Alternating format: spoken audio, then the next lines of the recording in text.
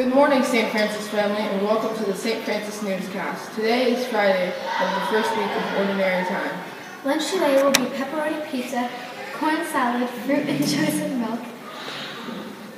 It is a B day for PE and an A day for music. The word of the week is pact.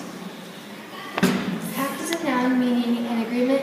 We should all make a pact to pro-life and protect all life. The life of the unborn, the young, the elderly, and those who are even in prison.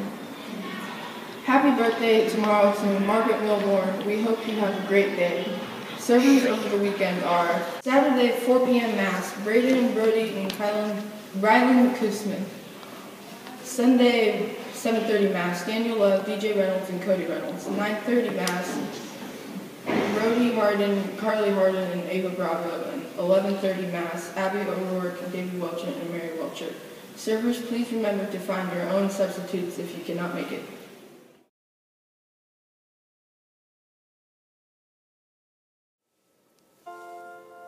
Good things don't come easy. They're not lucky streaks, or miracles, or born from superstition. To be truly good at something takes work, because you can't fake excellence. You can only build it. You've got to stay focused, never strain from what's important. Whether it's waking up early to run laps or bake bread, you can't cut corners. You can't fake results. You've got to be precise, and you've got to be consistent. We've been putting in the work for 30 years, all so we can be there when you hit your winning streaks, when you work miracles, when you're better than superstition.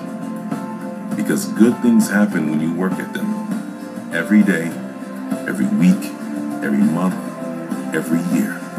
Until one day you look up and you'll think, man, that's good.